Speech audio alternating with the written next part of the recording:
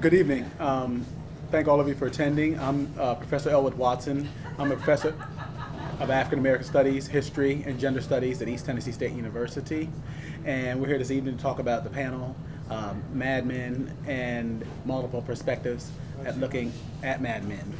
And this evening with me are Professors Joseph Lane, who is the chair of the Political Science Department at Emory College, and Julia Wilson, who is the chair of the Sociology Department at Emory College. And both of them have been so kind to come down here this evening, on this beautiful September evening, which it truly is, to come down and participate in this panel and to talk about Mad Men and the phenomenon, and I think that's an accurate word to use, that it has become in the American society. And we hope that we'll be happy to take any questions afterwards, entertain any questions that you may have for us as well. So we're going to get started. Mad Men, to me, what do you think of Mad Men? What was your interest in sparking? What was sparking either Julia or Joseph? What was your interest in sparking Mad Men? What really got you going into Mad Men? Well, I was going to say, what really got me started in being interested in Mad Men is actually just happenstance, in that I was coming back from a trip, I think, out to California from a conference, and Mad Men happened to be the first episode of Mad Men happened to be one of the options that I could watch on the way back. So I watched it because I thought this sounds more interesting than anything else, Shrek or whatever was on TV. And of course, by the time I watched that first episode of Mad Men, I was hooked. I was hooked because my field of study is also gender and sociology, and the first thing I thought of was feminine mystique referring to Betty Friedan. And the character development is so complex and so intriguing that I really thought, I've got to watch more of this series. I've got to see how this develops. Dr. Wilson and I are married, so part of it was she was like, "You got to watch this." She brought this home, and it was It was date night for yes, us. right. Yes, you've got to watch this. I also I'm in a political science department, but I write a lot about politics and literature, particularly usually print literature, not popular literature. But being in that circle, I was asked by a friend of a friend to sit on a panel and respond to papers, and the panel was on Mad Men just when political scientists were beginning to take seriously the political implications of popular television in general, and Mad Men in particular. She said, "You really need to watch this, and if you be the commentator on this panel, then I'll buy you a suit," which I'm still waiting for my suit. I thought I was going to get one of the cool suits from the show, but she encouraged me to comment on other people's papers on the show, and that kind of was a gateway into me to be well prepared. I felt like I had to sit down, take date nights with Julie, and watch all the episodes. I guess at that point in time, that was episode in season 3. Watch up to the current point, and as well as getting to see what some other scholars were doing with the show, which was kind of exciting. Right. Saw some good papers, and that was a great opportunity to kind of get introduced to it for me. Yeah. Well, for me, it was. I was curious about the show, and actually I came into it by just circumstance. It was the very first season aired on a Thursday night. That's what I remember. AMC, it came on Thursday nights at 10 o'clock. And now it's on Sunday nights at 10 o'clock. But I just had to be switching through the channels, and AMC was still relatively new. You'd heard a lot about it. And I said, well, it looks interesting. Robert Bianco of USA Today had done he'd done a critique of the show, and he gave it 4 stars. And this is not a man that gives a lot of television shows 4 stars. So therefore I said, well, let me look at it. Also, I do a course on the 1960s, post-World War II, post-1960, and Cold War is my area. So therefore I already had a natural curiosity about the show. And when I read the review about the show, how well it was done and how I looked into it, I said, I'm going to check this out. And as you said, after the first 2 episodes, I was hooked. I was like, this show is fantastic. I said, it deals with the elements of race, gender, class, alcoholism, mental illness, homosexuality, children. I mean, it had every element there. Right. Anti-Semitism, you look for it. There was every element. There was, all these issues were being looked at, but from obviously a 1960s perspective. The very first season started off in 1959, and the very first season itself was the very first episode, the very first scene, as you probably remember, was very, very intriguing. It is Don Draper in a restaurant talking to a black busboy, and talking about cigarette ads and cigarette purposes. So it kind of right then gives you an indication of what the show the theories of the show and pretty much how African Americans and women and others are going to be portrayed throughout the series. Now, several years later, and several seasons later, we just concluded this past season, 1966. Right. So I think when season 6 starts, it's going to probably go to Matthew Weiner is very, very protective. They say he's almost paranoid about anything about his scripts, so he doesn't divulge too much information. That being said, I'd say probably season 6 is going to probably start toward the latter part of 1967. Some people think they're going to go straight to 68. I'd be more inclined to believe they're going to probably start at 67, because 67 was a very, very important year as far as the hippies, summer of love, right. and drug culture and all that. So I think it would be very, very too much, given what's going on, particularly in New York City, I think it would be too much of an important time to ignore. Even if they start at the very end of 67, I don't think they're going to just totally ignore that year for that reason. But how I got started into Mad Men was because of I looked at it and I saw, how it delicately dealt with the issues, whether it was subtle or not, of race, gender, all the issues and teen courses and areas that I'm interested in writing about and teach. So therefore, it was a very, very intriguing to me as well. Right. As well. So I think that's how I found that's what got me interested in the show as well. We all of us right here too, all three of us have written an essay in the latest anthology, and I think to my knowledge the latest that's come out about in regards to the show, and it's called Mad Men, Women and Children, Gender and Generation, and the editors of that anthology are Nancy Batty and Heather Markovich, who both teach at Red Deer College in Canada. But they are the ones who were who came up with this idea. Although hint, I did get them some. I was one who was kind of pushing them to do it. Right. And they do acknowledge me in the introductions. I appreciate it. But I was when I said they were PCA. We met at PCA last year, 2011. Right. At San Antonio, and they had 3 very good papers looking at women in Mad Men. And I said, why don't y'all should get together and do an anthology on this? I said, because you already got 3 good essays already right now. And they said, well, we never thought about that. So we went out to dinner and all that, and the following nights later, and the rest is history. We were able to get a contract pretty quick. And as we know in academia right now, given the book publishing industry and everything right now, it's not as easy to get contracts as it used to be. So, but the fact that we were able to get a contract, particularly for a collected edited volumes, there's a snobberism toward that. They were able to do it, and because of that, there's another contribution to Mad Men. This one's primarily looking at gender. The essays I've done primarily, Joe and Julie did theirs on pretty much marriage, children, and family values in Mad Men. My essay looks at Carla, who was the maid on Mad Men. She was the black maid, played by actress Deborah Lacey.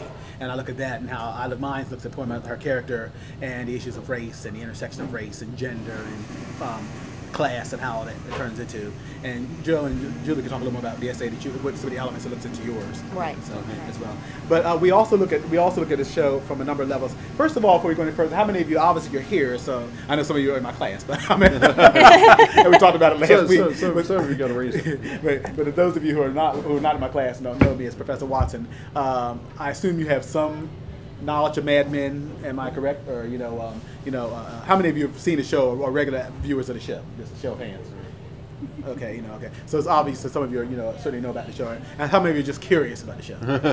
Okay. That's good. Academics love curiosity, so that is watch good. it. Yes, definitely watch it. But no, Mad Men in many ways, the show I think in many ways, and certainly Joe Julie can follow up. The show has been very, very good. Season 1 started off primarily to fill in for those of you who are not familiar with the show. Season 1 looked at 1959. And it also looked at, the main character of the program is Don Draper. Don Draper is a very, very successful advertising executive who works for Sterling Cooper. Sterling Cooper is a Republican-oriented advertising firm in Manhattan. And they are very, very waspy. That's the best way to put it. They're very waspy. They're very, very, conservative in nature. Everyone there dresses in suits and ties and in the beginning, in the early part, and therefore, women know their place. The women. There's a head secretary named Joan who keeps everybody pretty much in line. She's a senior secretary of all the other ladies, and she oversees their behavior, make sure they don't get out of line. She's very sexual. She walks around in very, very tight dresses and everything like that, and exudes that sexuality. And she's been an object of affection, romantic attention from Roger, who's also another character on the show, who was ex-Korea veteran, extremely waspy in nature as well, and he's also very, very xenophobic. Don Draper has a lot of private demons himself. Don Draper has a drinking problem. He has a womanizing problem. He doesn't seem to have too many racial problems, or at least if they're not, because people of color are not in his world. So therefore, and this is kind of evident in the fact where he speaks to the black busboy in 1959, whereas the man who comes up to them and says, "Is he bothering you?" So and so can be very talkative, and Don goes, "No, as a matter of fact, I was talking to him." So basically tells the basically owner in so many ways get lost. Well, I want to get some information about cigarettes. Now he's more interested about how the then term Negro, the Negro market, and what cigarettes they pursue and like that. But he doesn't really have any problems with race, really, in general. He doesn't have a problem with staying faithful to his wife, Betty Draper, who's a former model, played by actress January Jones, and she represents kind of what you were talking about earlier about, as Julie says, about the feminine mystique model. I think, and it's clear that Matthew Weiner has modeled that there, because she's kind of the housewife in suburban Ossining, which is upscale, and that's where Betty Friedan lived, I believe, if I'm not mistaken, in that part of the country in 1960, in the early 1960s, and she's kind of a woman who's very miserable on some level in the sense she's not really happy. They don't necessarily have what we would have a happy marriage. I mean, it's successful as far as material. Don's a very successful man, and he gets these great bonuses, and money's not an object. Okay, so it's successful as far as his financial success, and they're living comfortable, and they don't have to want for anything. But there's a lot of emotional voids within the marriage. None of these people are really, really happy. He's not happy. Nobody that works at Sterling Cooper, if you ask me, seems to be really, really happy. I mean, there seem to be very, very, well-paid people, but they're not very, very happy. And I'll give a rundown to list of characters before we get a little further. Betty Draper's his wife. Don Draper's the main character of the show. She's a housewife. They have two kids, Sally and Bobby. Later on, another kid comes along as well. They're two kids at that time.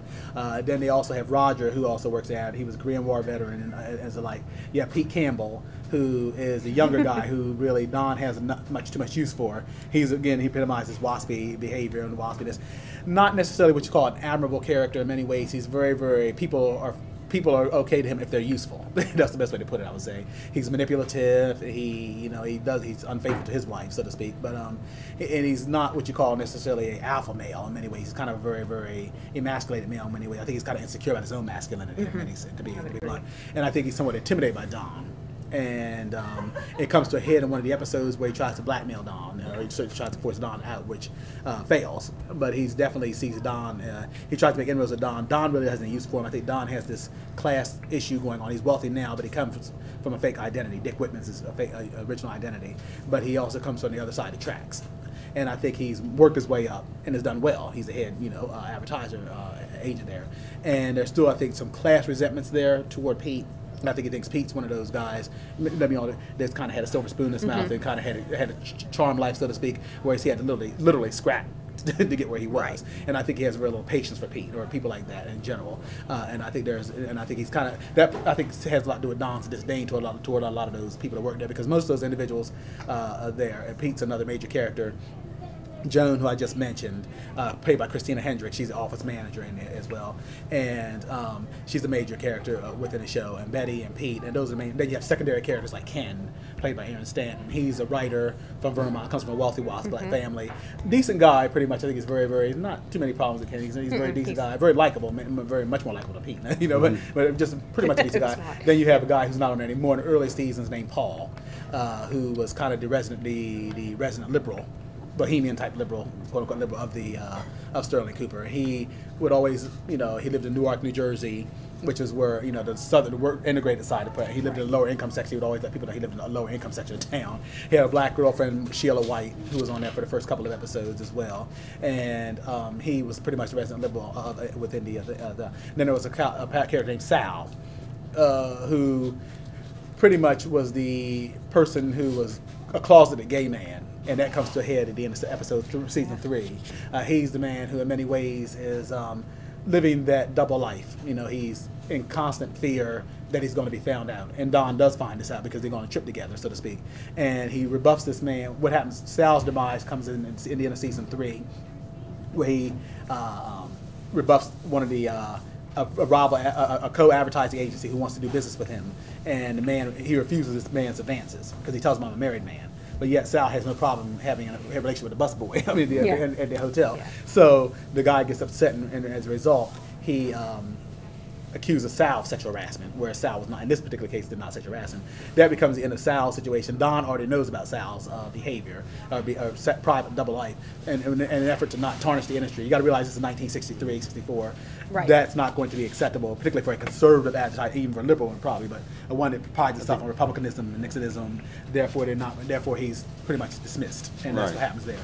I think one of the interesting things, particularly thinking about Mad Men, Women and Children, which was sort of the title of the book, and the first several seasons of Mad Men, is the way that the 1960s gets unmasked as a period in which almost everyone lives a double life. Yes. Sal's double life is obvious as a closeted gay man who has to get married, has to put on the front of living the life that's expected of somebody who's going to be a successful advertising executive in the 1960s, in spite of the fact that it doesn't really suit him. But he's hardly the only one. Even the most traditional members of the crew at the advertising agency at Sterling Cooper have to live double lives in some sense, because there's a front that's expected of society in the 1960s, and there's the truth about what they're attracted to, what they think of themselves, what they want to become. Sometimes it's very innocuous. Ken, one of the advertising agents, quietly is publishing short stories under other names. He really wants to be a writer. He doesn't want to be writing this copy for, little advertising slogans. He wants to be writing real literature. And yet there's a great deal of embarrassment and even professional threat, maybe not on the highest of levels, but professional threat to being outed as somebody who thinks of himself as a writer. It opens you up to ridicule, leads people to wonder whether you're really serious about the agency, whether you're really serious about the business, leads people to wonder whether you're just looking for a way to make a paycheck until you could get out. All these things are things that Ken's really hesitant to let out.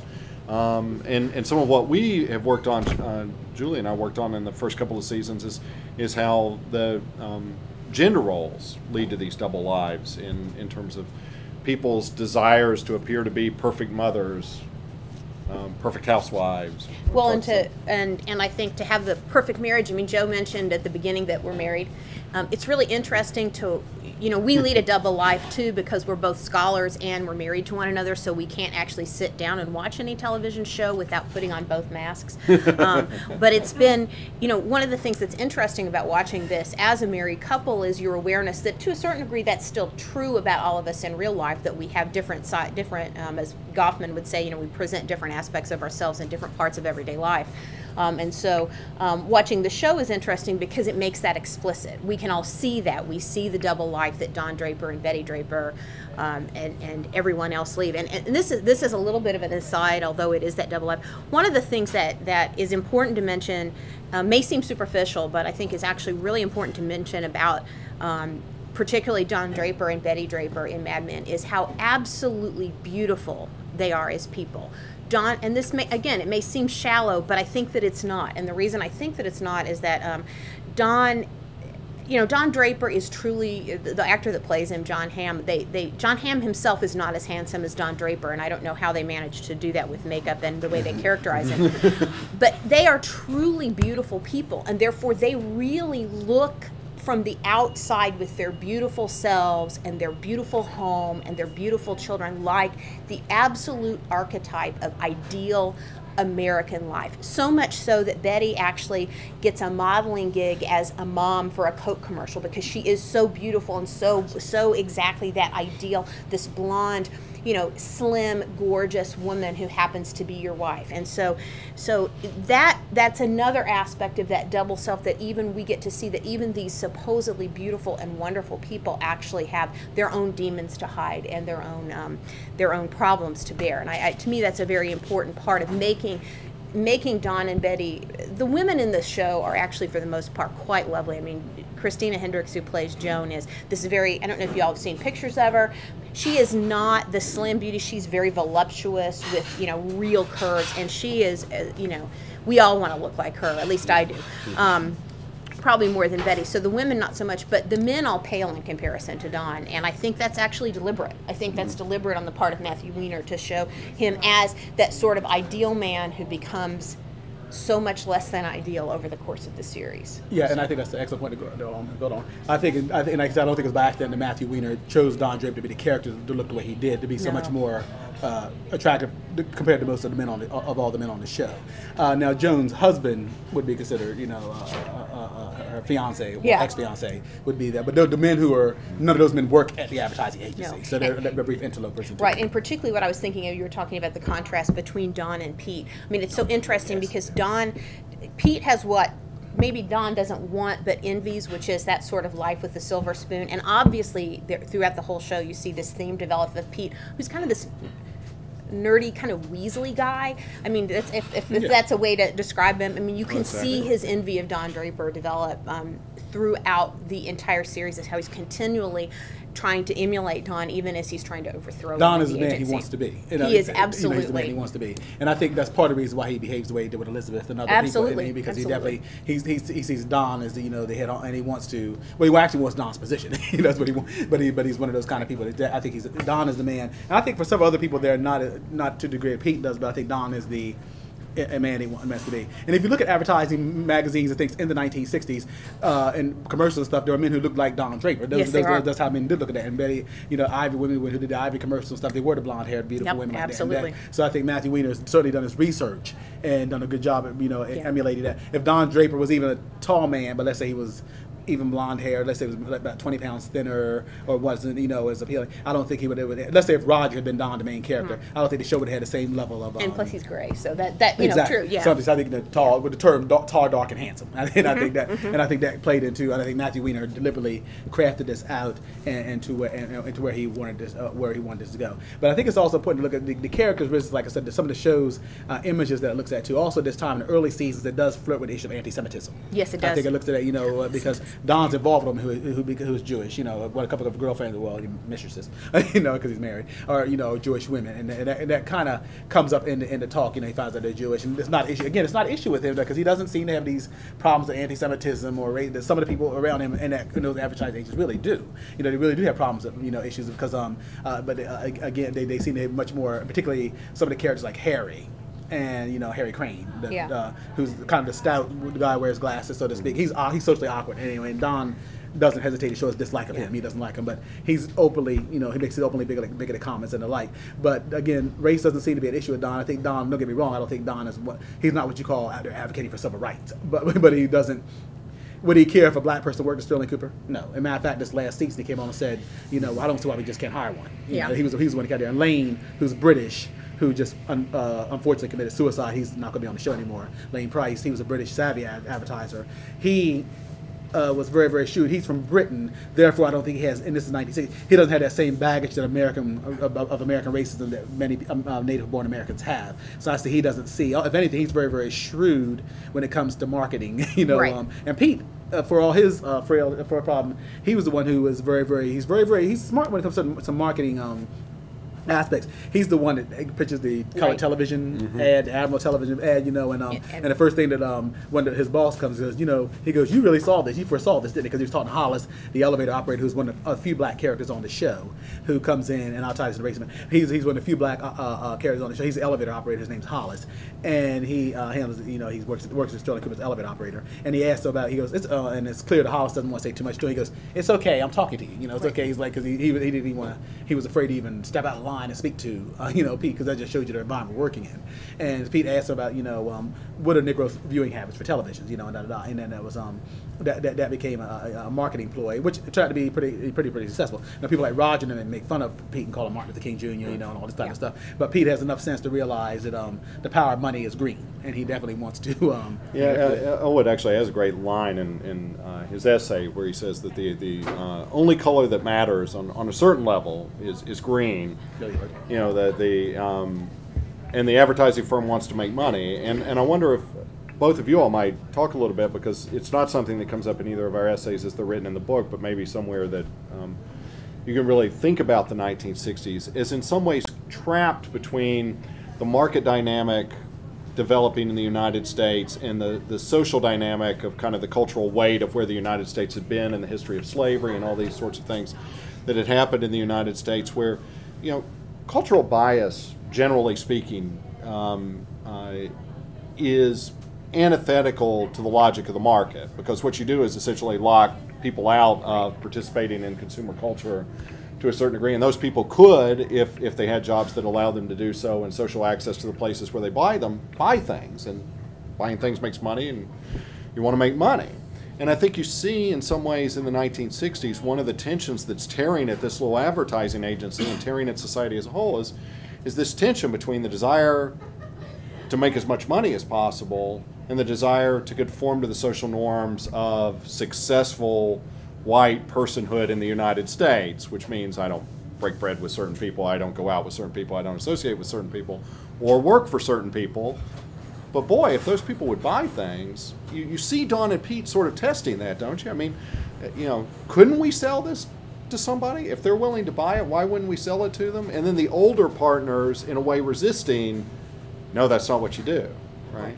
Is that one of the real rifts in the firm, do you think? I think it's a little different in a sense because you deal with the cultural issues as well. But I think also the issue that Matthew Weiner is showing, who is Jewish himself, there's certainly anti-Semitism there and there's racism, but the difference is that Jewish people are still in the picture somewhere. Blacks are not even in the picture. Right. Jewish people are still, there are Jewish advertising agencies, and some of them begrudgingly they realized, remember in season 2, one episode, that they knew there was going to be the best opportunity to do business with this Jewish advertising agency. They didn't want to, and anti-Semitic slurs started flying in that room. But the point was, well, they came back down to money again. Well, this is going to be our best opportunity, so we will reluctantly, quote unquote, hold their nose, unquote, then we'll deal with these Jewish people. But because they're going to be our best interest, they came back down to money. And I think that was where you saw in that case. And also they were willing to do that. Now, would they have done it with a black advertising agency? And how many of them would have been in New York City in 1962 or 63 anyway? Probably 2, if that many. They probably would not have dealt with Negro advertising agencies. But also the cultural stereotype of people who were Jewish at that time, of course, is not that people who are black or poor at that time and aren't going to have those resources, and people who are Jewish are going to have financial resources. So I think there is a way in which that cultural bias works to support that involvement with the agency. I mean, and so, but I think you're right too that there is a sense at which they're willing to sit down at the table with that group in which we don't know what the outcome might have been if it had been African Americans or other groups at the same time. So well, it's also a very interesting point. Him and Roger having lunch in one of the episodes, I think it was season 3, and Roger makes a comment. He goes, I forget the name of the advertiser. He goes, they just hired their first Negro. Actually, Roger used the word colored, and Roger quickly, Don goes, well, I wouldn't want to be that person, and just nothing else was said, but it was clear, at that time he made it clear that probably, the message was in 1963 or 62, being the first black at an advertising agency, that probably wasn't going to necessarily be an easy road to go, right. So and you better be on top of your game, right? So. And that the irony of that, and I guess he can say that at that time, is that one of the really intriguing characters in Mad Men is Don, the woman who is Don's secretary, brand new secretary, graduate of one of the 60s secretarial schools. Her name's Peggy Olson, and Peggy turns out to be this great character in Mad Men because she starts as a secretary and she really has all these copy editing skills, and so Don is willing to recognize her, and then eventually she moves into a copy editing position, and she, not Pete, becomes actually the second Don in the agency, but she is that first woman. She's not the first African American, she's not the first Negro, but she is the first woman, at least in that agency, and really almost throughout Madison Avenue. And so we get to see that developed through Peggy's character, what it's like to be in 1961 would have been her first year. Yeah, right. I mean, which is just a year before I was born, not to age myself or anything, but the sense of what it would be like to be that person, we get to see her experience Weiner's version of what a woman in her position would have had to encounter, and it's really quite remarkable. And she's also Catholic too, which is also there's little rumblings of they don't talk about that as much because Catholics are not ostracized as much, but there's frequent references to her Catholicism in the because the Catholic priest played by Tom Hanks' son. Oh, that's right. And one of the early episodes comes in, so Matthew Weiner does a very interesting job in how he subtly looks at religion and stuff. And the women of Mad Men, speaking of women, that's actually these essays that we talk about deal with women Mad Men. The women are the backdrop of the story in many ways, whether it was, Sheila briefly, Paul's girlfriend. In the early part of this couple seasons, she had more notoriety than anybody else. She was kind of, Paul's girlfriend, and she was kind of the object of curiosity around the office. She's an African-American woman. She was the object of curiosity around the office. And Joan, actually insults Paul in many ways, in the sense that she tells him, she goes, you're just falling in love with that girl to prove how interesting you are. Like he goes, and she goes, I bet those conversations must be intellectually profound or stimulating to the point, which is kind of condescending on her part. And he does, he takes resentment at that. And but it's clear that he backs out of a demonstration when it's time to go down to. She wants to go down to Mississippi. So it kind of shows the limits, even though Paul prides himself on being a liberal, and I kind of talk about this in my essay. He's liberal to an extent. Is he going to take that next jump to jeopardize his own livelihood or anything like that? No, he's liberal, and when it's not, it's liberal when it's convenient for him to be liberal, when it's not going to cost him that much, or even makes him feel good about himself psychologically. But is he going to take that? Is he going to take that liberal step, like some people in the South at that time, like whites in the South, who actually did put their livelihood and things in jeopardy, marching with black people and putting their livelihood? Is he one of those kind of liberals? No, he's going to be liberal from a distance. Right, right. And one of the things I think Elwood really points out beautifully in his essay, he writes about Carla, who is the domestic employee of the Drapers, and that in his analysis of Carla itself is really brilliant. But the other piece that I think he points out so well is the smugness of Northern whites in terms of thinking about the issues of race in the South. And Paul's particular experience being, whether or not he's going to be willing to go, I think is really, really illustrative of how certain whites would have responded, and I can say that since I was alive in the '60s, but also of how it also reflects our own response to issues of race even today. And I think that you do one of the things I really liked about your essay is really kind of pointing out how the show actually challenges its viewer to think about race in American life, both in the 60s but also today, and sort of this trope we have of Southerners being racist and Northerners being egalitarian. And that's what I love about Matthew Winter, because he does a brilliant job exposing fault lines. Because for the most time, most of us, at least when I was growing up, and I grew up in Delaware, which is a very, very northern southern state. Half the state southern. We're southern northern state. Exactly. Half the state is literally southern in sentiment, and half the state's pretty northern in sentiment. And that's how it was during the Civil War, the Union and Confederate sentiment. But Matthew Winter does a fantastic job, I think, of exposing racism, there, and anti-Semitism, and also even more so upper class, because we've always associated poverty or racism with poor whites or lower income whites. He shows the upper class. It's almost like that movie Far From Heaven, where it was a good example where you see the upper class anti-Semitism and upper class racism. Now, it may not be the same kind of Ku Klux Klan, or where poor whites historically, when it came to racism, were more like involved in doing the dirty work, so to speak, or the physical confrontation. But it manifests itself in the comments and and in some ways even the self-righteousness. I mean, for example, they almost see themselves in the comments they make.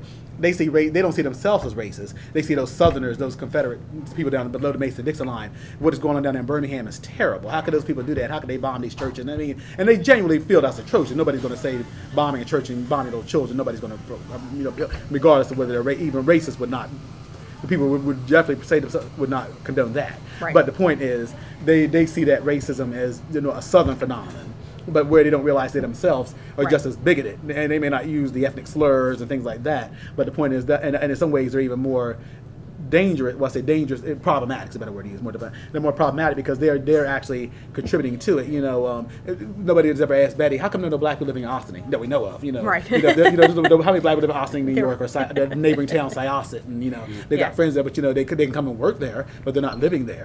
That'd be the first ones to point out. Well, we don't have those kind of problems in Birmingham. We don't have this. They'd like to have down in Birmingham. The Selma, the southern cities. But they don't. But are black people really faring that much better in Austin, New York? Or are they faring that much better in Nyack, New York? Or are they find it much better in Burlington, Vermont at that time? No. If anything, those neighborhoods are balkanized by. Then they're going to basically say, well, we're not going to tell you can't live here.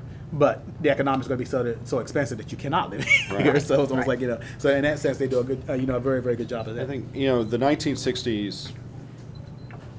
We haven't seen the whole 1960s. I hope what will happen. Supposedly there are 2 more seasons to go. Right. Is that we'll see the 60s as an arc. It starts right at the end of 1959 on the eve of 1960, and will end sometime in 1969 right on the eve of the 1970s. And I think one of the most incredible constructions in American television history is this idea of watching the 1960s through the eyes of an advertising agency. Because an advertising agency is about appearance. And What really happens in the 1960s, as historians have shown very well, but a lot of people aren't going to go read academic histories of the 1960s, is the stripping off in some ways of appearance. Lots of fault lines that were always in American society, had certainly been in American society through the greater part of the 20th century, had been very well hidden. And they could stay hidden in some ways because we were, before World War II, such a divided up nation, separated from one another by geographical space. That geographical space took time to cover. You couldn't easily go from New York to the Deep South to California and back and forth. And there were some people in certain circles who saw the whole country, but most people didn't. They saw their little part of it. Mm-hmm. And they saw the people immediately around them. If you lived in Ossining, New York, what you saw was what happened in Ossining, New York. And maybe if you went to work downtown, you'd see what happened in Manhattan. But in the 1960s, we're coming into a world where all of a sudden you see the whole United States, where all of this is coming into view. This is a great opportunity for an advertising agency. So in one sense, you're looking at this group of people who are coming up with the country. Mm-hmm. Television's going to blanket the airwaves. You see the whole country. You see what's going on everywhere. It's this most remarkable moment for advertising because the national market really emerges. But on the other hand, what advertising tries to do, which is to show sort of this glossy exterior of what we wish we were, can't hold up to the tensions of a nationalized United States. All of a sudden, everybody's dirty secrets are coming into public view. All the things that people don't want to talk about or want to isolate with people who are not like us, who are far away from us, who have nothing to do with us, are coming home. The great scene at the beginning of, is it season 5? Where they're having the protests, civil rights protests on the sidewalk right outside the advertising. That was just season 6. Season 6, yeah. Right at the beginning of the very first episode, protests, people marching back and forth for racial equality right outside the advertising agency. And there's a certain amount of giving these people a hard time, but there's also sort of a certain amount of bemusement, like, you know, this isn't the South. Why are they marching here? I mean, what's... And they actually throw water at them, what's wrong with New York? Why do we need to have a protest here? Right. And they actually, I think that's a very powerful scene in many ways, too. It's a brilliant opening scene. It's the very first episode of this past season, where they come in there and they march up there. I think one of the water balloons hits a little boy, and the boy comes up there, and they come up, they march to the office, and there's water being, and they go, there's water, somebody from your office is throwing water balloons out there, and the woman goes, that's not possible, we don't behave like that here. That's what the secretary says. This is not going, and then the little boy comes in with water, and then she sees when the guys come running laughing with their, with water in her hand, she goes, oh, okay, like, she didn't know what to say then. And she goes, and then when the black woman there goes, need I say any more? And she goes, one of the lines I thought was brilliant, she goes, and they call us savages. And I thought that was priceless. I mean, I thought that line was just really, that kind of set the tone for the, and then the following episode, at the very end of that particular episode, I think it's Peter, somebody comes in with an African artifact. Mm-hmm. And somebody satirically places an ad for equal opportunity in the newspaper, and the newspaper, and then the next thing you know, people take the ad seriously, and there's a whole office of African Americans, then the term Negroes, in the office waiting for jobs. So, and Lane goes, when Peter comes with that artifact, goes, did anybody see you? This goes back to Lane's shrewdness. Did anybody see you coming with that artifact? And he goes, yes, I'm gonna do a whole. He goes, well, and then Don goes, I don't see why we just can't hire one. That's the same episode where Don makes that comment, and he goes, well. Lane thinks on his feet as usual. He goes, okay, we're going to take resumes. We right now need a secretary. No men, we don't have any availability for the men. But, the ladies can use your, ladies, feel free to leave your resumes, and da-da-da. And then the very next episode, there's a woman by the name of Dawn who's on the show now. She comes in, and she's the first black secretary of Sterling Cooper. And the first person actually really, I think of the guys, well, she's Don's secretary, so he's obviously talked to her and briefed on what she needs to do and how to work for him. But about the other guys, the very first, ironically, the producer is Harry. Mm-hmm. And he says something that's kind of very inappropriate. He goes, well, all of you kind of look alike to me, so to speak. And she handles it, it's 1966, so she's obviously not going to say too much, being female and black initially. And, she handles it very well. Now, her and Peggy, speaking of Peggy again, Peggy seems, finds herself in these situations. Peggy's also a character, for those of you who don't know the show. Peggy's an individual who has a tendency to, she's kind of eccentric. She hangs with a lot of bohemians and a lot of people who are, people who are not necessarily work at Sterling Cooper. Now, Don and them know about that, but she's so talented and good at what she does. I think they have one of those kind of things. We don't care what you do in your private life as long as it doesn't affect what goes on here. And a lot of her friends tend to be the people from the bohemians and a few black people here and there. So the fact that she would be the one who would befriend Don would not be all that surprising. And because of the riots that are taking place in Harlem and things that was going up in the 60s at the time, Dawn stays overnight in the attic because she's afraid to walk home. She calls her people and tells them she's not going home or where she ever lives. And it just happens to be that Peggy's working late that night, and then she opens up the door, and Dawn screams and Peggy screams, but like like this. So, and she goes, "What are you doing here? It's 10 o'clock or whatever night." She goes, I decided to stay here because of right. And then Peggy goes, "Well, you can come with me. You can come with me." And she goes, "Well, I don't want you too much trouble." And then, make a long story short, she ends up going to Peggy's house.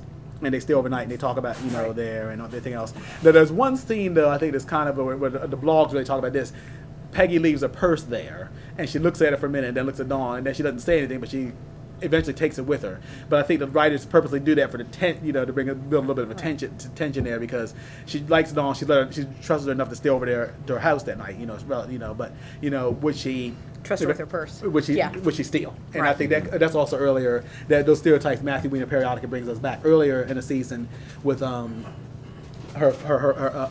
Betty's father. Carla, the maid at the time, she helps him look for I talk about here, helps him look for the $5 bill. He goes, "Well, how come you look at me?" I didn't accuse you of taking it. She goes, "Not yet." So there's still those underlying stereotypes about black people and kleptomania, or black people stealing, and those type of things are there. So I think that is really another factor that kind of how he deals with race. And the show has been critical. People have been critical of, like, a lot of blogs like Racialists and others have saying that Mad Men doesn't just show the issue of race enough on the show. They do. My take on it is just the opposite. I think he does a very good job of addressing race, because he's showing how black people are marginalized at this time. You're not going to see, as I said earlier, you're not going to see people of color working at Sterling Cooper, not in 1962. At least in pre-1965 America, you didn't see the first black secretary in 1966. They're not going to be there outside of clerical work and outside of janitors and the porters. They're not going to be there. So, and black people like Carla are going to be their answer when they're spoken to, and they stay out of the way. And they're just not going to be involved. They're not going to be involved. They're not going to be, these people in 1962, 63, even wealthy blacks for the most part, although there are some who did.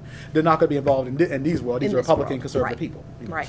Well, and I was going to say, I think one of the things that were the reasons why I like it as a show is because it doesn't beat you over the head with either race or anti-Semitism or gender. It instead, they actually deal with it, I think, in the way that most people do in their real lives, which is to move forward, but in a very slow and not always, linear and progressive pattern. So you'll see, when you see the character of Peggy in there and you see Peggy moving up, you don't see it as, yes, everybody's going, yay, we're a champion for Peggy. They problematize what's going on, and they see Peggy going through some struggles and Joan going through struggles with Peggy, and it's almost like an onion. I mean, they're revealing things happening layer by layer, and that's what makes it, a compelling piece of drama, and it's also what makes it good as a cultural item to help us deal with some of these issues that we face today, because let's face it, that's how we deal with things today too in our real life. As academics, Elwood and I both write about gender, Joe and I write about similar things as well. We may talk about them in academics, but it's not like I go sit around the house. Well, I do sit around the house and talk about gender a lot, yes, but that's because Joe's married to me. But I don't go and hang out with my friends and say, well, let's talk about gender tonight. Oh, can you see all the women? I do sometimes see all the women are hanging together, but and please don't ask me what color kitchen towel I like. But other than that, it's very, and that's why one of the reasons I think it's appealing is because it's authentic, not just in its description of the 60s, but in the way we are today. It's a modern version of the 60s, and thus it helps us address And it also shows the conflicts that women have with each other. Oh, absolutely. I think it does. And that women have with themselves. Right, I used to think this about Sex and the City, that all of the four characters, each woman had each of those four characters inside of her. All of us has that, sexual temptress, and Samantha, we're all a little bit Carrie, we're all a little bit, Miranda, But the same is true here, right? I mean, those are the conflicts that women address, at least I would say, and this is more anecdotal, within themselves, even as they're dealing with it as characters with one another, and they each embody something different about the struggle that women had over moving and continue to have over taking their place in a man's world. Not so man's world anymore, but still there. So. But at that time, good. Oh, I'm sorry. You alluded earlier to the feminine mystique, and I think that the tragedy. I mean, in some ways, the among the harder tragedies in the show is the struggles of Betty Draper, Don Draper's wife at the beginning of the show, later ex-wife, who, in a way, is shown as desperately wanting to live up to early 1960s idealization about what a white suburban housewife is supposed to be. She wants to dress the part. She wants to do the part. She wants to raise the children in the right way. She wants to do... And she's really working hard at it. In some ways, quite contrary to her own personal talents and skill sets and her own personal inclinations. And yet, making herself miserable at the same time. There's a heart-wrenching moment in the 9th episode of the first season where having gone back out into the working world, having modeled for a little while, she then comes back. I'm going to stay at home. I'm going to do my job as a wife and a mother. And she starts the day in just this cheeriest mood and, just loving the idea of spending the day at home, taking care of her children and all these sorts of things. And then Weiner gets this shot just of the clock. Just the clock, a long shot. And you're kind of like, oh my gosh, how long are they going to linger on that clock? It's 1:45. Then they show her sitting in a kitchen chair, staring out the back door, slumped over, smoking. And she just sits there.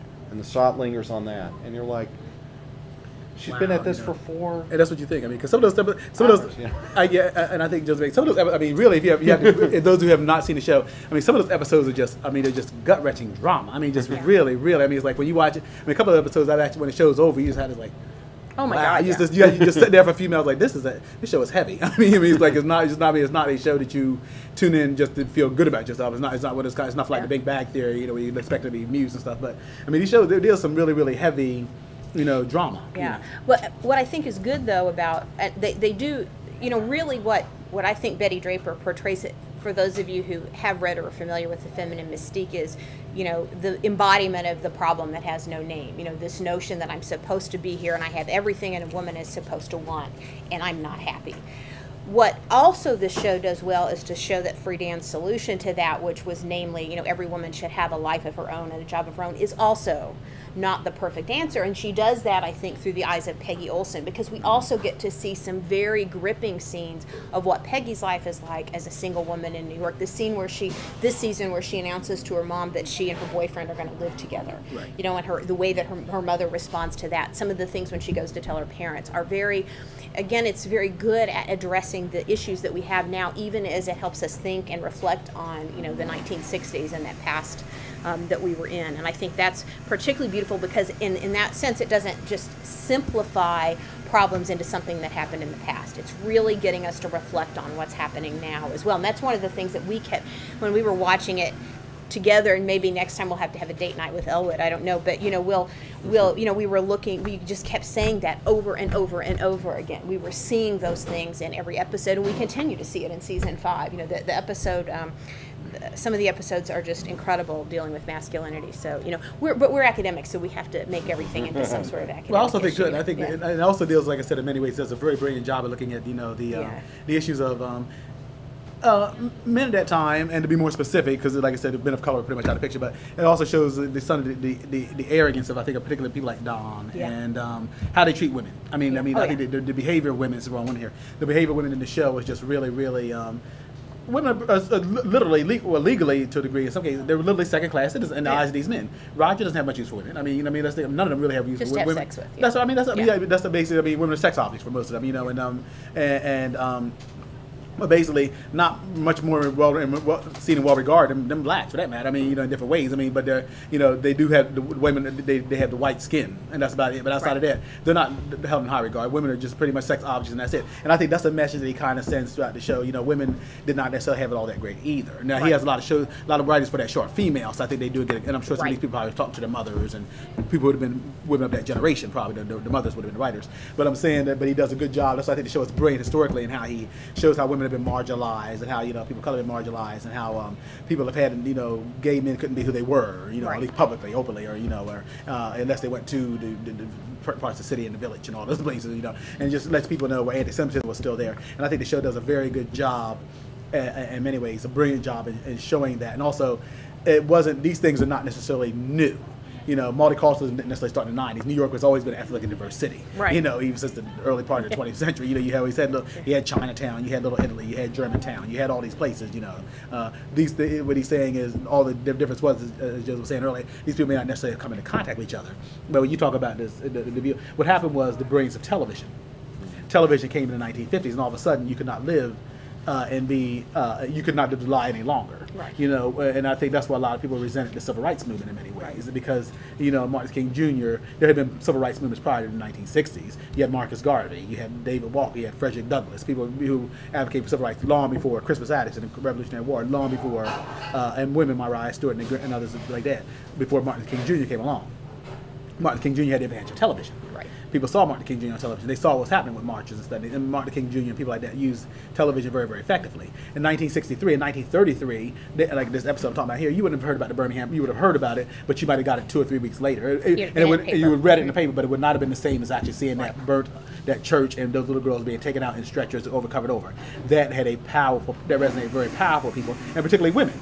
I can imagine women of any race looking at that saying, but for the grace of God, that could have been my children. Okay, I mean, I think that women of all races. And rumor had it that Jackie Kennedy, the president, Kennedy was president at the time.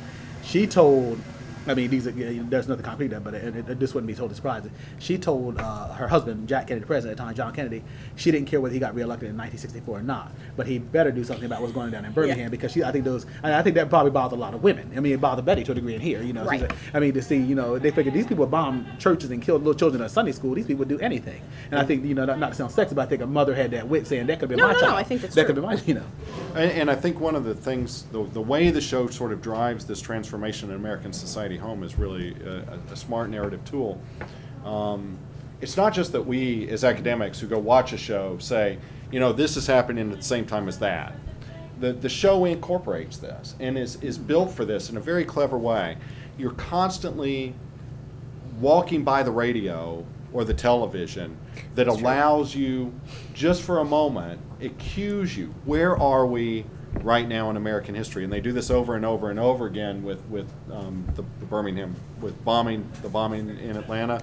They do it with the Kennedy assassination. They do it with the Cuban Missile Crisis. Right. All of these things are things that are kind of glimpsed into the show by the fact that somebody's doing something else, but there's a television in the room, and the television is telling you about the showdown, in the Straits off Florida, as the Russian ships are pulling up there, and are they going to turn around in front of the blockade?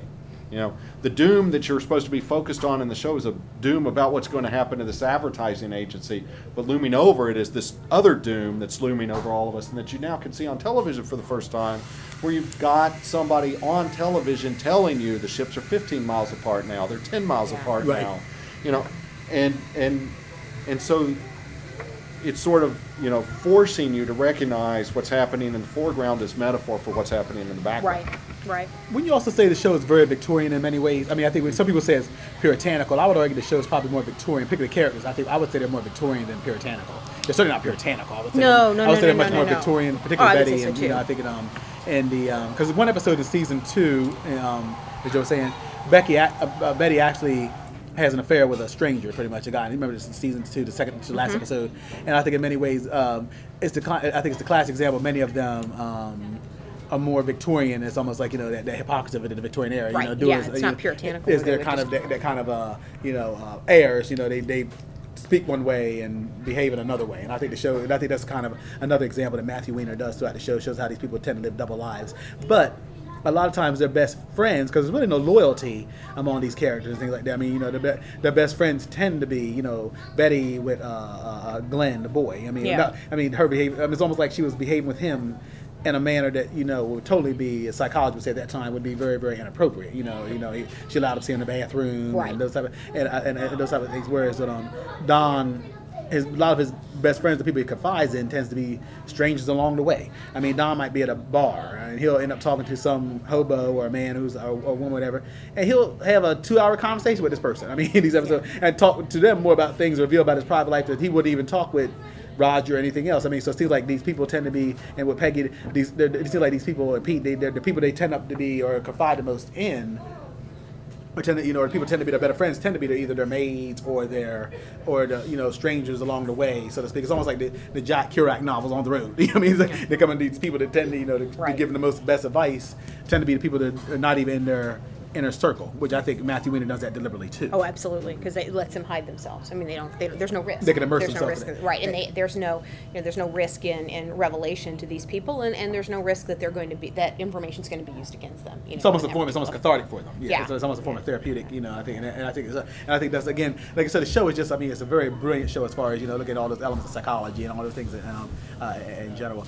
Any other points about the show we would like to bring up at this point? Because I think I was actually I'm really curious if it's appropriate. I'm really curious about what questions people might have for us, and sure. what thoughts you all have about the show.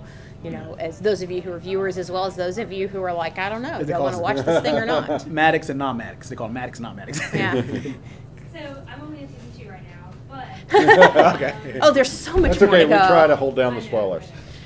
So I just noticed, like, I was wondering about, like, if you guys could speak to parenting styles at the time, because I've seen, like, Betty, she got into Dawn one time because he didn't use the children enough when they were acting up, and her style of parenting is very detached, and she'll sit there at the Right. kitchen table and smoke with her neighbor like a train while her kids, just go do whatever and keep her Right. entertained. Right. Well, I mean, Talk about it here. I was going to say, I mean, one of my areas is family, and one of the things that's interesting about that is that Betty's coming along about at the time that we've got Dr. Spock as sort of the big expert in parenting, and it's much more nurturing oriented, right? It's much more, so she's really deviating from that ideal type of parenting. She's almost bringing in a more old-fashioned style of parenting. And I think you bring an excellent point. I mean, it's very detached, it's very remote, it's very punitive, and so I think you're seeing in Betty not so much what the ideal parent would be at the time, but rather that parent who's kind of numb because of her own depression, and who's so self-absorbed and narcissistic, which is how Freudians would have described women at that time, women like Betty, that she can't necessarily, reach out and do the things that she needs to do for her children, even as she's modeling this perfect wife. Does that help? I mean, that's my kind of answer, but Elwood may have an answer too. So I kind of mentioned it in this essay as well. I mean, how she very well. You remember one of the episodes when she locked Sally in the closet, so to speak. And I think it's clear because she's caught her smoking a cigarette. And my response is, well, nobody's going to be happy to see their preteen daughter, even teenage children, probably smoking. But the point is, parents who are better adjusted would find a less draconian way in trying to, and she's constantly telling Dawn, and if you haven't you'll see some of this in season 3 without giving too much, because you're only in season 2. But she's definitely one of those kind of individuals who is what we would consider today not necessarily the best parent. She's kind of detached from her children, and other people are raising her children, Carl in particular, and just sees them almost as a significant a nuisance, but a necessary obligation. She probably, by today's standards, let's say she was living the characters in the 60s, I would say by the 21st century, Betty would probably be a woman who would not even have children. Because I think she doesn't really, I think that'd be safe to say, she probably wouldn't even have children today, because there wouldn't be the same level of pressure to have them, so to speak. Right. I mean, that wouldn't be the fulfillment of womanhood for her. And the other thing I would say that occurred to me is that, this is a time when, law was such that any sort of intimate violence, intimate family violence, was really not seen as worthy of public scrutiny. So when she can lock her kid in the closet, as long as it doesn't physically super harm the child, the child doesn't end up dead, there aren't going to be a lot of questions asked at that particular period of time. This is the children are seen and not heard. Right, and it's particularly a time when what's happening in the family is supposed to stay in the family, and it's really not the purview of the public, which is ironic, because that's not really the necessarily the historical way that people have dealt with things, but for that particular time it's true. And so I think some of it too is that Betty can get away with a lot of things that, if my daughter went to school and said, "Mommy locked me in the closet," which occasionally, the thought has occurred to me, I have to say, because, kids, I have a 6-year-old, and she's, you think of things that you wouldn't do, but don't worry, I'm really not going to do that. But I could get reported to social services for that, and I would be taken in, right? My child would be taken away. That's not going to happen to Betty, and particularly not because she is an upper middle class wife, And also the point you make too is this is also the time, as Julie says very well, this is the time of Dr. Spock, and a lot of psychology is really beginning to come into the mainstream. Right. You've had Freud and stuff in the early 20th century, but psychology is post-war. There's tons of magazines, whether it's McCall's or whatever, the Good Housekeeping and stuff. Life magazine, you can't even pick up a magazine without some article, at least a minimum of 2 articles or 3 probably, talking about some aspect of child rearing. Because it's the baby boom, and people are having a lot of kids and stuff. Oh, good God, so it's basically that. So yeah. It's a time where a lot of people like Betty are going to be talked to and be answer experiment, and it's the backdrop of all that's going on in child psychology. Yeah. Other folks? Better show. I just wanted to say that I happened to see an episode of it, and I was glued to the TV because I grew up in that era, and I remember that era. And not only do they get the attitudes of the people right, but from the clothing, the furnishings, the little objects. I mean, I remember all that stuff. Yeah. And thank God we're not there anymore. Yeah. But, the people, like you say, they have like a double life. There's the social norm that everyone's supposed to aspire to, Right. and look good, but on the inside they're all miserable. Yeah. And all the characters are really miserable. They're really horrible people. Yeah. But you watch them anyway, yes. No, I watch Yeah. it because I know people like that. Yeah. Then, you know, of my parents' generation. Yeah. And Yeah. that's why I'm so drawn to it, because I just can't believe how great they got that down. Yeah, yeah. I mean, it's really compelling, I think. And I'm, you know, I was born in 1962, so I don't remember so much the early part of the 60s, but I can remember my parents' conversations about them, and I can remember what my house looked like then, you know, things like that. And so you're right, you know, what my mom wore, you know, and it, you know, my life was very different in certain ways because my family wasn't, you know, my dad wasn't elite like her, but I think they do really get it right. But the thing I would really say is I think the cautionary tale in this series is that we also, I mean, we have to be really careful about thinking about our own double lives that we're leading now, the ways in which some of the things that we're doing seem so ideal. We have more freedom, and I definitely think it's better, I guess, from where I would sit, you know, as a woman who's able to do a lot of things. But I also think they really call into question, you know, we too have an idealized idea of what family is like, and we have people pretending that, and what's that going to look like 50 years down the line? You know, what are we doing to our? So I think it's important in that regard. I think that at every time that society puts up certain values that we're all supposed to live up to. Right. And it is better. It's not great, you know, but it's getting there. Yeah, yeah. One of the season 1 episodes, they really, nobody comes off unscathed in this. They really love to show you an American idealization and then show you how problematic it is behind the scenes. You know, you have this moment where Roger Sterling and Don Draper and their wives are out to dinner, and Roger Sterling makes some comment about how he really wishes, you know, he doesn't know exactly where Don's from because Don's very guarded about this, but, you know, wouldn't it have been great, you know, that earlier generation growing up in the country on a farm, you know, all these sorts of things. It's the episode in season 1, I think, My Old Kentucky Home. And then you're there, just all of a sudden, it's like Don flashes back to his own growing up in rural Kentucky, and it's filthy, it's muddy, the work is incredibly hard, the animals are, you know, kicking you. Actually, his birth father gets kicked to death by a horse for trying to saddle a horse while drunk. You know, it's, you know, disgusting. So even in the 1960s, you had kind of this suburban ideal, and then you had this also wistful looking back. Oh, when we all lived out on the farm, that was great, right? Yeah. No, that wasn't great. That was really hard work, right, and kind of disgusting. And now we have, of course, that, you know, the looking back, you know, this. I write on my other stuff. I write about the conversation about women who supposedly are opting out of the workforce and going back to have a more traditional love of home and hearth, which is actually, you know, data show is actually not true. But there's that sense in which, you know, we know people are looking back and saying, oh, if we could only go back to that time where gender roles were divided and everything was well organized, our lives would be more peaceful and pure. Right. And this helps us see, you know, that isn't necessarily the case, even if what we have now isn't perfect either, right? So I think there is that sense which is forward-looking and also retrospective. It's a great series. Yeah. Exactly. Right. And I think Matthew Weiner also does a good job. I think it's also the message was, I was talking to somebody at the Johnson City Press about this yesterday.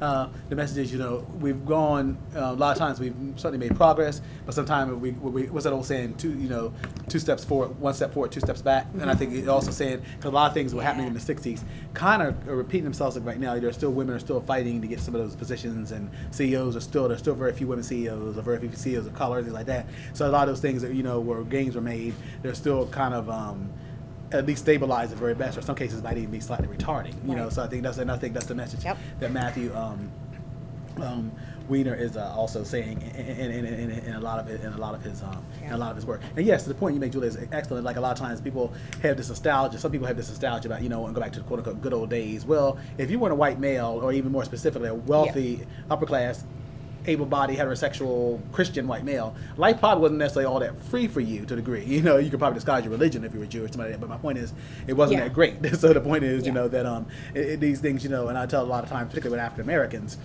people of color like that. You know, you hear for a while you heard a lot of people saying, well, you know, the days of pre-integration. Some people, not the majority, but a smart segment will say the days of well, no, I'm a historian. I'm telling you now, the days of pre-integration for black people in this country were not that great. Okay, I'd much rather I live in 2012 than 1934. Okay, Yeah. I mean, first of all, we didn't have Barnes Nobles then, but no, this would not be an integrated cafe. Okay, Yeah. you would not be sitting up here talking about Mad Men and talking about white anti-Semitism, racism. Your life could be in danger by even doing that, Right. and you would not have an integrated panel up here talking about these type of things. That in itself would show you the kind of world we were living in then. And yes, there were a few black hotels, there were a few blacks, you know, business here and there, but by and large, the vast majority of black people did not live in freedom, and a lot of black people did not live in you know, in lives that were really, really, you know, beneficial. Even those who lived segregated lives, you still had that mark of inferiority about you. Still were not able to, you were still a second-class citizen. Now, some people, that was good enough for them, but I still think I think integration certainly brought a lot more advantages Oh yeah. than it did not. And also, Make it slow. the same thing with women. And, you know, I think I definitely say yes. Yeah. I mean, you know, Yeah. those going back to those days of motherhood and all that kind of stuff, I think it's better left in the past. Study it and learn from it. Yeah, You know. that's for sure. Yeah, she's got another, Go ahead. season 2 over there has another question.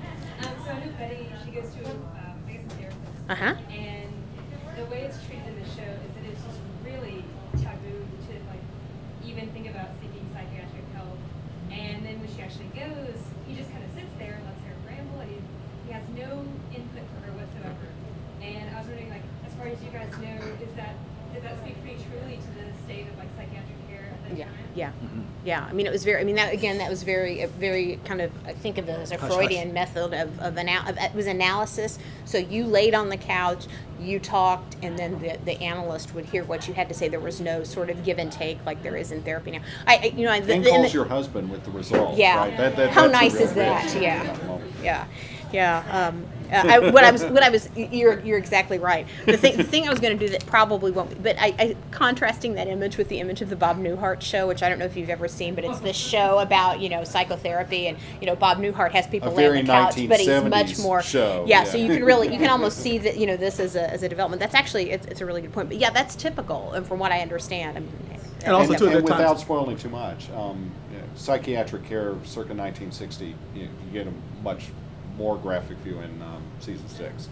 You look forward to that. You'll get it in Yeah. season 3. You'll see. Yeah. Yeah. But also too, at that time, There you go. therapy and stuff had more of a stigma attached to it. Then Yeah. you didn't, you know, those things were kept quiet. You know, you didn't know those things, you just didn't know. Nowadays, people are not as, you know, people quite Oprah Winfrey feel like, you know, saying it was okay to go to the therapist if you needed. We don't have that same stigma attached to therapy as you did back then. It was almost like you did not talk about those type of things. right. And her neighbor, I can't remember her name, but her neighbor friend was just like, oh, I'm dying to try it. Like, she was really. Yeah, because it's becoming the new in thing, It's- right? Right. Curiosity. Right. Right. But definitely not something a man would do. I mean, definitely it was very much, you know, aimed at sort of fixing, you know, women and making women sort of accept the you know, their supposed inner maternal nature, this sort of balance. I mean, and so, you know, definitely, you know, Betty could do it, but Dawn definitely could not. You know, that would definitely, you know, that would have sent Dawn off the deep end. That's probably worse than being gay or black in certain ways. Therapy was for a Circles, man. That was right. one of the worst things you could ever even, you know. Get Much better to go. Well, I won't say what Roger does in this particular season, which is a hoot. But you know, you'll see. You got to go there. You're good. It's good. And everybody needs therapy is Dawn. So. Yeah. You guys have. Right. You, One of the criticisms I've read is that Matthew Hunter seems to be really almost overzealous in like portraying the destruction of the family, like with divorce. And do you think that's like a valid criticism, or do you think divorce was that common? Because it's kind of don't consider divorce in the '60s was not as commonplace, Right. and socially acceptable as it is today. And now, without spoiling too much, you've got Betty and Rogers right. on divorce number 2. Right. I mean, you know, the stats would say, or, you know, the sort of research would say, you know, this was a time before no-fault divorce, and so it was much harder to get a divorce. And New York actually was a state where it was a fault-based state for a long time, even after no fault was allowed. So it was very difficult for people to get a divorce, but I definitely, you know, there's this sense that there were a lot of people who were waiting to get divorced, and once the no-fault laws were enacted, you know, you sort of saw this rush of people, and then divorce has really tapered off, you know, in society. You know, it is, you know, I can say too, you know, I mean, having grown up with, you know, parents who were still married from that era and pretty happily, you know, and Joe's parents and stuff, I think it's possibly we don't see any examples of good marriages yet, although perhaps, Don with, I can't think of what her name is, his new wife. Megan, Don and Megan, perhaps that one will turn into one that's a little bit more egalitarian and a little bit happier. There certainly isn't an image of anything in marriage as being happy, which I think is somewhat unfortunate. But it also, I think because of what he's trying to do, it's almost necessary that he do that, because he's really trying to, unpack what those kinds of marriages were like, And he's not showing, so I guess, it's probably a valid criticism, but it's possibly necessary for what the series is trying to do. Certainly, even at that time, we always talk about the fact that, nationally right now it's 43%. At the time of No Fault, it was 50% of marriages were likely to end in divorce. But that still means 50% of marriages were ones that stayed together, and I don't think every single one of them was miserable and they were just doing it for the kids. There are some that work. So. And I also think that one thing that is beginning that the show hints at but doesn't entirely get is how much that vision of 1960s marriages that were staying together in the era before no-fault divorce is colored by our desire to look at the 1960s through the experience of upper and middle class white people. Good point. In our chapter in the book, we actually do some of the data on how much more likely is a woman with children to be single, not necessarily by status, but by fact. Maybe the divorce is never actually legally carried out, but the man is gone and she's at home working for money, alone with children.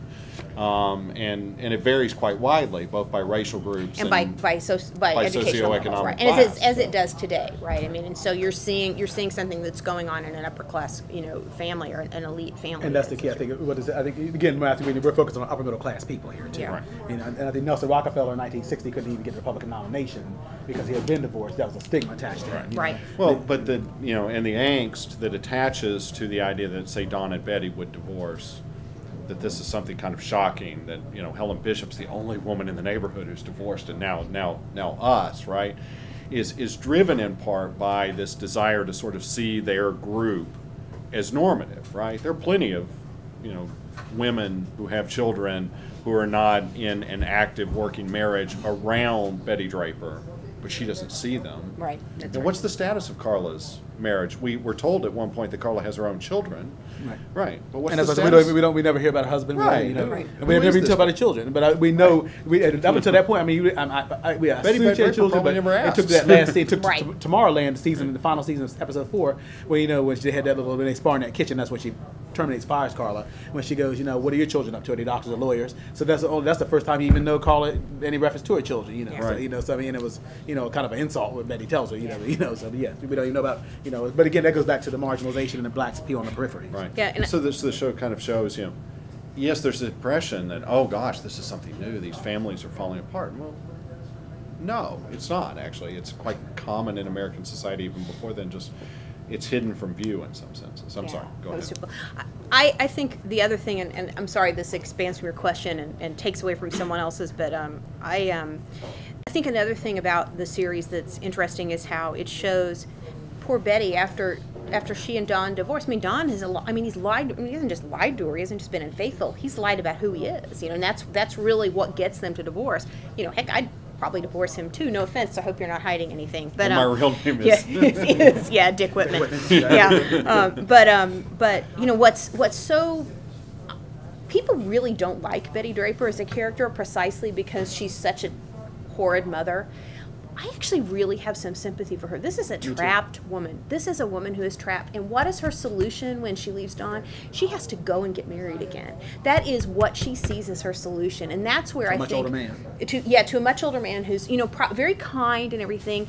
Certainly is probably going to prove to be a better husband than Don. But how sad is it, and was it, that was the solution for a woman of her, socioeconomic background, was just that you had to get married again because there really wasn't any other legitimate option. She couldn't be that divorcee in the neighborhood. She couldn't be Peggy. She had to go find another man. And that to me that is one of the saddest outcomes of this series, not because Henry turns out to be a bad husband, because he doesn't, but because it shows the time and how awful that was. I mean, to me as a person, not necessarily as a scholar, but that could make that argument too. But as a person, it's heartbreaking, and her character is heartbreaking to me. It is absolutely heartbreaking. You make a very good point. It's like people, the venom toward Betty Draper. I mean, because they always, if you go on blogs and they've asked people, they've done polls of which character is the most, one that people have. And for a long time, it's been Betty, and Pete's up there too. I mean, he's no number 2.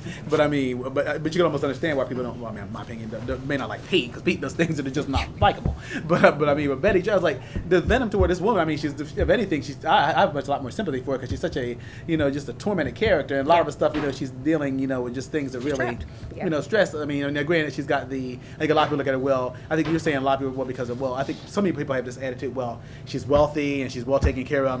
Why does she have to be this way, so to speak? I mean, I mean that's pretty much what some people say on the blog. I was like, well, yeah, but she's got. But look at the stuff she has to deal with. A husband that's been dishonest to her and cheats on her. I mean, and it's never been really, she's isolated from the other characters up to the season. Really, you didn't know her. But I think there's sexism in that response. I mean, there's sexism among the people responding. I mean, they're holding the here we've got all these male characters who are cheating on their wives. One who lies about his identity. We've got Roger who's, and then Betty who doesn't live up to that feminine ideal. She's the one who gets excoriated even among the viewers of the show. And so I think that again that shows a way in which we can see that we haven't solved all the problems that the series portrays. She's really killed them. So yeah. Other questions? Okay. Sorry, we'll talk. We'll talk all day. Or 9, as the case may be. But I think that's very good. Who else has seen the show before? I was just curious. We had some other. What do you? I mean, so you've seen the show. What is any episodes that you like about the show? Oh yeah. Okay. Yeah. What season are you on? I've watched it all. You've watched it all. Anybody else watched it all? I'm only up to 3. Yeah. What season are you up to? 2. Season 2 and 2. Okay. So a lot of you are come lately to the show, but that's good. That's another. I mean, that's very. But I think the show does, like I said, it's won a ton of Emmys. The Emmy Awards are this weekend, I believe, aren't they? It's coming Sunday night. So but they really, it's done a lot of.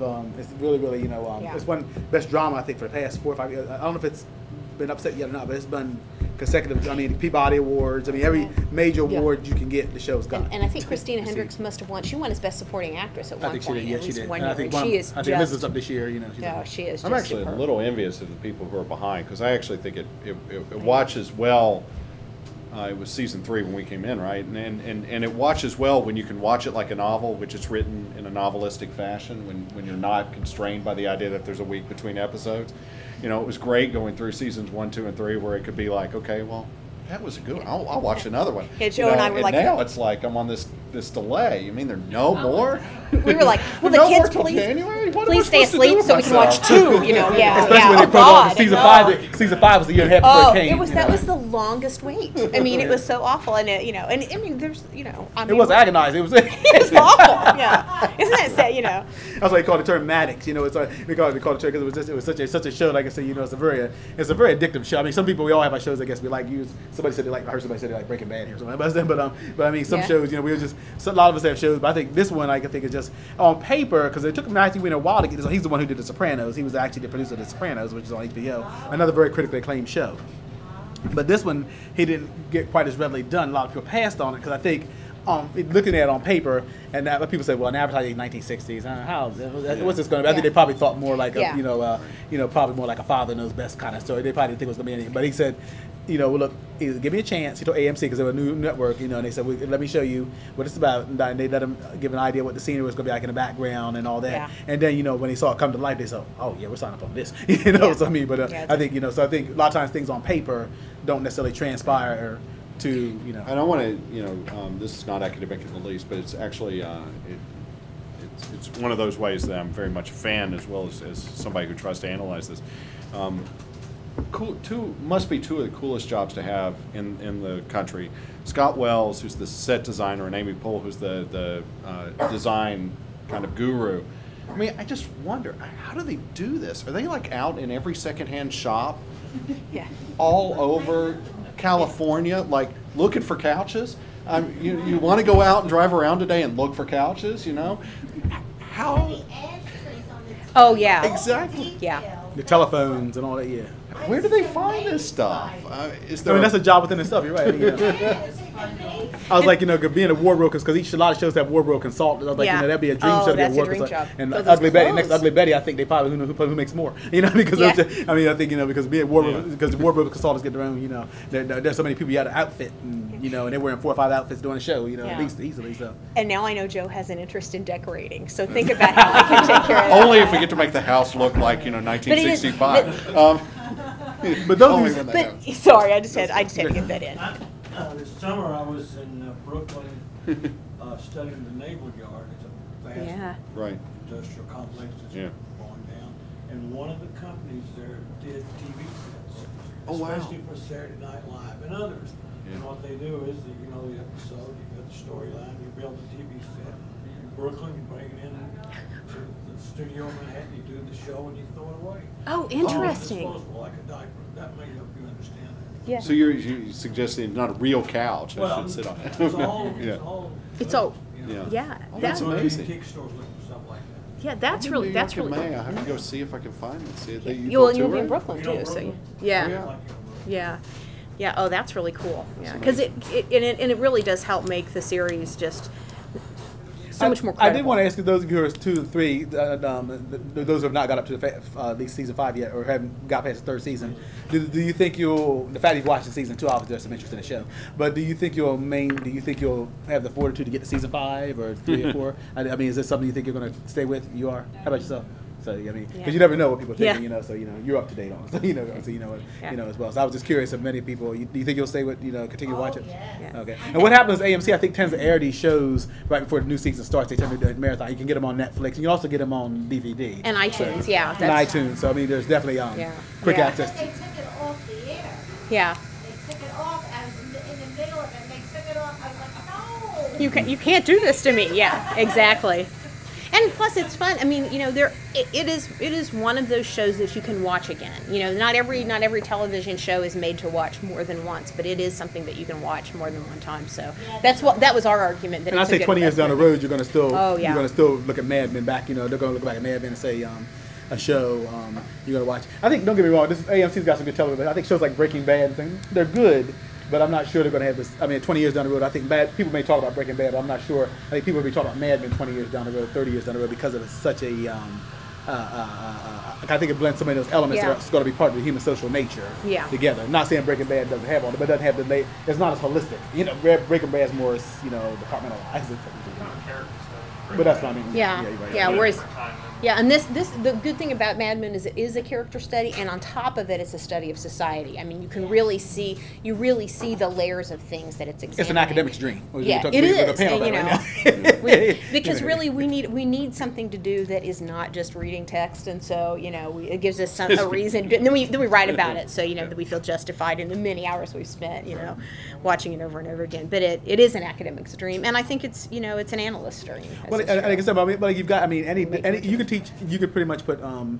Mad Men's the kind of show right now you could teach in a philosophy class, and actually there was an anthology on philosophy in Mad Right. Men, by Mr. Irwin, a guy named Irwin, last name was Irwin, Nate Irwin, I think. And then you look at it from sociologically, yeah, historically. I'm talking about as far as even political science, and as far as look at the politics, the Republican politics, and all that. I mean, you could look at it from anthropologically. You look at focus on upper middle class people, and I mean, there's so many elements of African American studies. You could look at on that gender study. I mean, there's.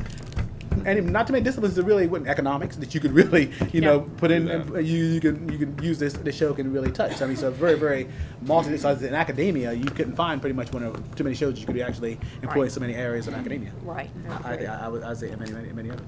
Any other questions or comments anybody wanted to bring up about what we had to say here? One character you had mentioned is Anna, and I don't know, maybe I just missed that episode. I was never quite sure. Did she understand what happened in Korea? You never never see it. Yeah. But I think the answer is yes. She does refer to him as Dick. We know that because when they signed the wall, That's right. Right. That's he right. signs She as was Dick. him because she tracked him down at the car dealership Right. he was working for. But how much she knows about the details of this, I'm not sure. Yeah, they didn't really get into that that much. But it's an interesting thing about Don Draper that he has this real connection to this woman, feels very strongly about her, just devastates him when he discovers that she's passed away. And either coincidentally or probably more likely because it's really something very fundamental about him, she's the one who knows the truth he can't find a way to tell anybody else. So the person with whom he's really most himself, so to speak, matters to him a great deal. He treats her differently than he treats other women. Absolutely. He looks at her Right. totally differently. There's a level of authenticity there that he doesn't let the mask drop anywhere else. Right, and respect for her. Although he then does go, sleep with her daughter, but that's, her niece. That's right, her niece. Tries. But yeah, but I think it also, and also one thing we didn't bring up tonight in the panel, sex addiction. I mean, that's certainly something that looks at, for different people. Exactly. That's an issue that was again in the '60s. Those kind of things are certainly prevalent, but they weren't acknowledged. Even today, people don't want to acknowledge that as much. Would want to, but and I think it looks at sex addiction there too, and those type of things that are going on. And certainly Don would be classified as one. Pete. Roger borderline, but Don would probably be more. I think but I think would certainly be classified. Nobody would, by the day, even yet stays. Everybody would say Don Draper was a sex addict. We definitely would say that. He's a sex addict. I think that and I guess Pete not as much. I think he's more. So but that's an issue we didn't. That's something that the show also does gets into as well. Alcoholism and all those other things as well. I think it does as well. But it does. Like I said, it's a show that's been very, very. When it came out, it's like anything else. You put AMC on the map. I think we think it's safe to say it's done that, and I think it's it's been really, really a gem in many ways as well. Any other questions or comments anybody bring up or anything? Any closing thoughts? Yeah. You gonna say something? Oh, I thought you. I'm looking forward to seeing it. Well, good, definitely. We recommend it high. Yeah, I'm trying to get my parents to watch it. So I really like Mom and Dad. You have to. I mean, I was in.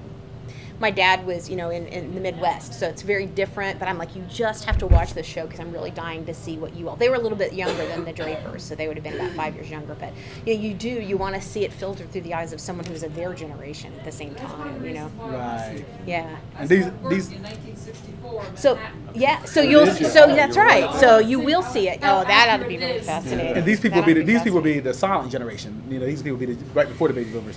Those people were born between 1925 and 1945.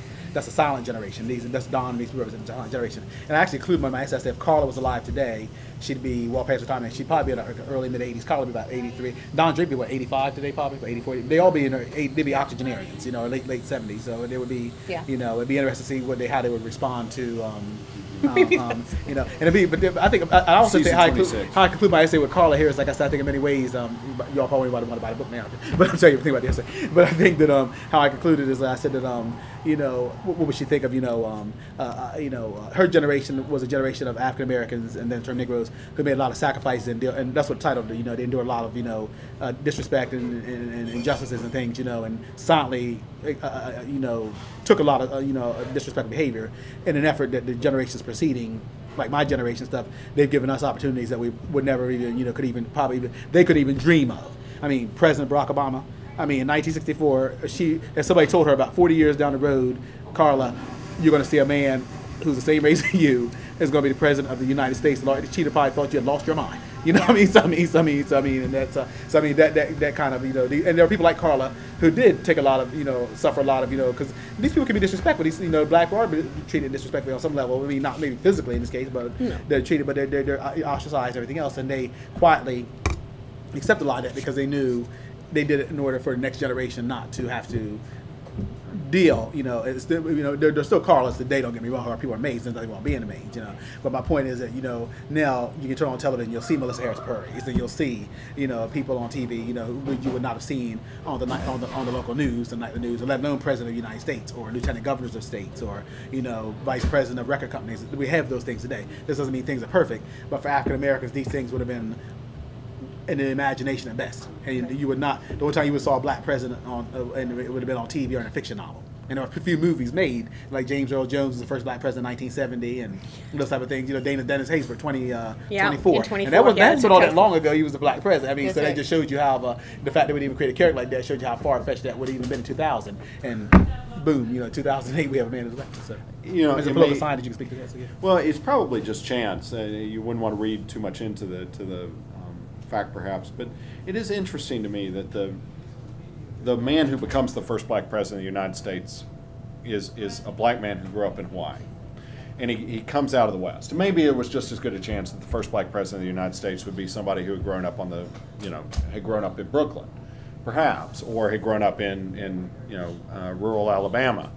But one of the few romances in the show that is not very romantic is the romance of the West, which holds, right? When Don's at his lowest points, he goes to California and he gets re-energized, he gets redeemed. There's this notion that in the United States, somehow going west frees you of all this stuff that's built up in the South and in the Northeast and in the Midwest. This weight of accumulated cultural expectations, good and bad, that kind of hold you in place and force you to be this or be that. And it does play into that one American stereotype that somehow going west makes you free. Right? West is frontier. West is frontier. West is opportunity. Yeah, you're right. And I've sometimes wondered that about Obama. Was he growing up in Hawaii sort of felt less constrained by this notion of the roles you play as a black person, a white person, or whatever, because he's growing up in the West rather than in the East? It's interesting you said that because for what these were. The show seems to play into that idea too. Well, they said they did studies for students on SAT tests and AC tests, and for what this is worth. I'm a big fan of standardized tests, but they've taken studies, and the states where black students have had the highest ACT and SAT tests have been New Hampshire and Oregon. Now, I mean, one far west, one far north, right, where the black population is relatively minimal. Right. So it does make you wonder, with the West, is there that kind of, and they did in the late 70s, they did studies, this is the late 70s, and even as a sociology, maybe read this, they did studies about blacks in different parts of the country, and blacks in the West seem to have a much more positive outlook about things. People living in Colorado and New Mexico and Nevada, and it was interesting because these are states where the black populations are very minute. Latinos are the largest states, so maybe there's something about the West and that frontier spirit. And and I was talking about this in my class just the other night, my history class and my survey class. You got to realize people moving to the West at that time, it was more of a probably pioneers. You talk about people leaving in, the turn of the late 19th century, going out to land. These weren't even states yet. I mean, going out to venturing out to unknown territory. You they didn't know what awaited them. So I mean, inclement weather and trees. And, so that shows you they had to be very, very resourceful people. But certainly, if they were African American, the options were probably at least there wasn't the constraint on their options. They said, what could you do? People had to survive for the winter. Right. And that skin color became second or third or whatever. Absolutely. We all got to survive. We have time to look at that. So yeah, I think that has a lot to do with it too. But I think that's an interesting point though. Why because he's from Hawaii, but they tend to always emphasize the Chicago aspect. I mean, because he was born in Hawaii. So Honolulu, Hawaii. Barnes & Noble customers, the time is now 9 p.m. and your Barnes & Noble is now closed. Shut us down at that. Well, dang. Well, we thank you. Barnes & Noble is now closed. Well, we thank you all for coming. Thank you so much. We appreciate you coming. Thank you. That's great.